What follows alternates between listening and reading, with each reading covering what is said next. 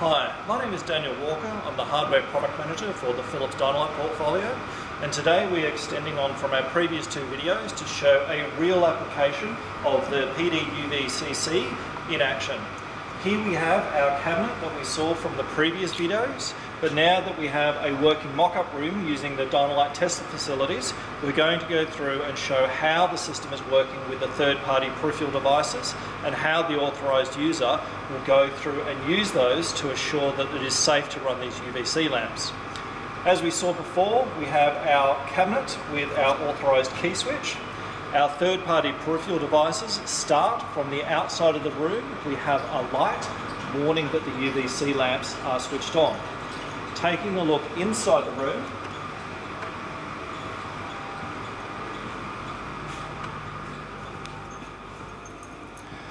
we have an emergency stop button that is intended so that anybody inside the room will be able to very quickly turn off the lights from pressing that.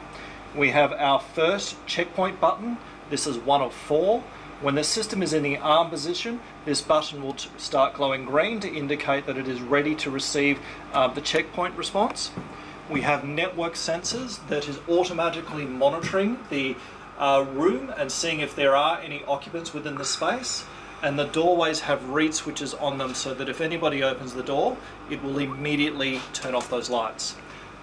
We also have mounted above the door additional warning lights and a siren warning occupants that we're running the UVC cycle.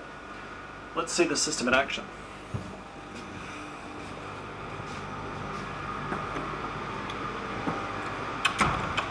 We're going to begin by the authorised user checking to make sure that the door is secured, and now with their key switch they're going to take the cabinet from the off to the arm position.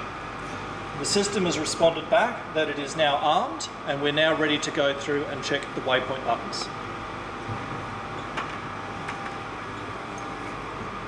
The intention of the waypoint buttons is so that an authorised user will need to go deep into the space to verify that it is indeed unoccupied. We have four of these buttons, and as we press them, you'll see the light is extinguished, confirming their press.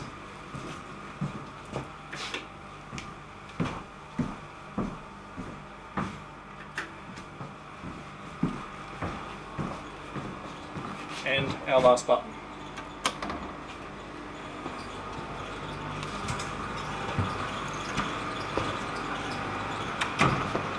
We have closed the door and assured that the area is now secure.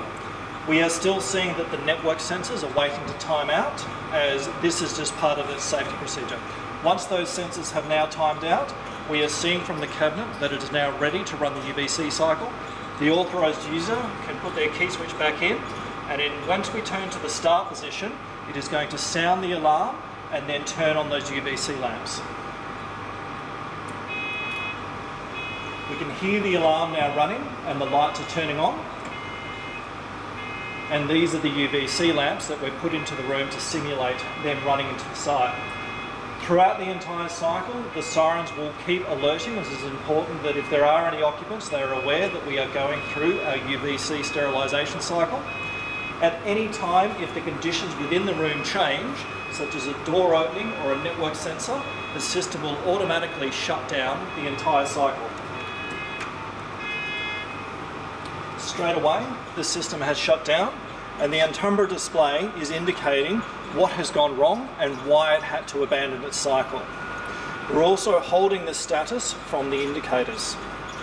Additional safety features of the cabinet, and this is highly recommended that you do not go into the cabinet yourself, is that we are monitoring the activity happening inside, so that if somebody tries to open the cabinet and maliciously act on the components, we are monitoring their activity. So if they try to press the actuator of the contactor down, it will sound off the alarm. And this is part of the safety systems, making sure that there is no way that we can be compromised. Thank you so much for your attention. I hope you enjoyed this video.